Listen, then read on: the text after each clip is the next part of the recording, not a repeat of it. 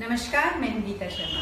वैसे तो अब इंट्रोडक्शन देने की ज़रूरत नहीं है, आप सब लोग मुझे जानते ही हैं कि मैं हर बार आप लोगों के लिए रेकी से रिलेटेड, रेकी क्या है इसके बेनिफिट्स, क्या इसके साइड इफ़ेक्ट्स हैं और रेकी आपकी लाइफ की कौन कौन सी प्रॉब्लम्स में हेल्प कर सकती है, इससे रिलेटेड प्लस रेकी के सिम्बल्स कहाँ यूज़ होते हैं, सिम्बल्स के साथ हम क्या क्या टेक्निक्स करते हैं, ऐसी तमाम वीडियोज़ आप लोगों तक पहुँच चुके हैं।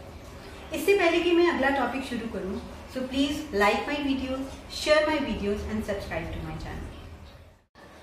अपनी वीडियोस में हम बात कर रहे हैं लेवल 2 की टेक्निक्स की। जी हाँ, जो लोग भी मेरे पास लेवल 2 करने आते हैं वो एक दिन में पूरी टेक्निक्स को देखकर एक्चुअल में सरप्राइज हो जाते हैं कि इतना कुछ लेवल 2 में। आज का टॉपिक बड़ा इंटरेस्टिंग है और सब लोग थोड़ा सा इसको लेके थोड़ा सा शॉकिंग भी हो जाएंगे, शॉक हो जाएंगे। जी, रेकी फॉर ड्राइविंग। आप लोगों को लगेगा कि कहीं तो ये सुना नहीं है, तो कैसे है? तो ये मेरा खुद का डेवलप करा हुआ टेक्निक है। सिर्फ डेवलप ही नहीं किया है, सिंबल्स यूज करके। तो symbols are like spice box. आपके पास इंग्रेडिएंट्स हैं, now keep applying, keep creating, कुछ काम कुछ बढ़ती करके। बट लेकिन उनको जब आप बनाते हो तो उसमें ये बहुत ज़रूरी है कि आप उसको एक्सपीरियंस भी तो करो। एक्सपीरियंस करने के बाद उसका अगर आउटपुट आए, उसके रिजल्ट्स आए, और मैं जब किसी चीज़ को एक्सपीरियंस करती हूँ, उसके रिजल्ट्स आते हैं, तो मेरा सबसे पहला काम होता है, मेरे में उतनी पेशेंस नहीं है कि मैं उस ज्ञान को रोक पाऊँ। मुझे लगता है कि सबको दे दो, बांट दो। तो इसी चीज़ में मैं बिलीव करती हूँ कि ज्ञान बांटने से ही बढ़ता है, इसीलिए मल्टीप्लाई होता जा रहा है।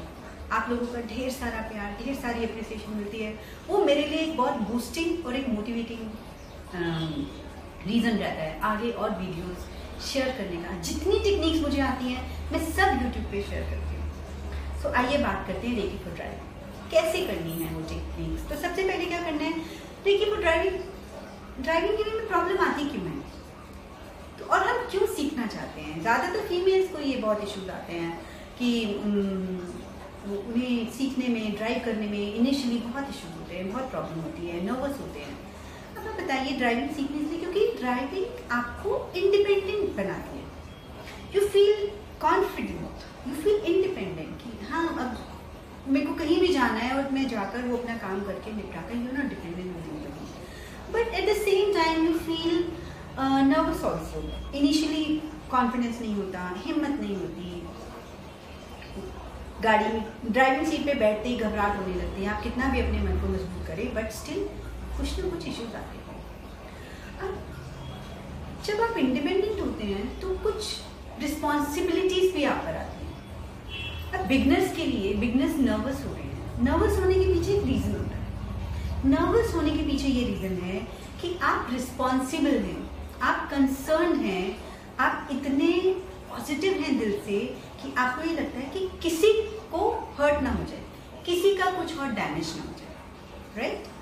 तो एक ये सबसे बड़ा फैक्टर है। तो ये एक पॉजिटिव चीज़ है कि आप केयरफुल होना चाहते हैं और उसी केयरफुल होने के रीज़न से आप नर्वस होते हैं कि कहीं कुछ नेगेटिव ना हो जाए।